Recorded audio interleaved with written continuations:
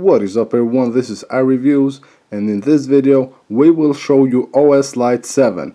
This tweak will allow you to clean the trash files from your applications. All you have to do is go to settings under OSLite7. Here you have clean temporary folders, clean caches folders, and clean artwork files. Or you can clean all of these with just one click here at clean all above. If you don't want to clean any of your apps, you just go here, don't clean, and choose which apps you don't want to clean.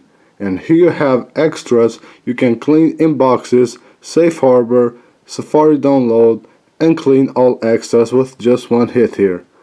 You can also reset applications, which means that if you reset an application, it will be just like it was installed seconds ago. It will clean all the files, temporary files of that application. It will reset it just like the moment you install it first.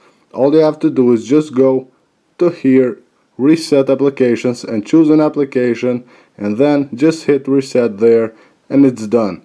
You can get this tweak from the Big Boss repo. It is free. I hope you guys enjoy it.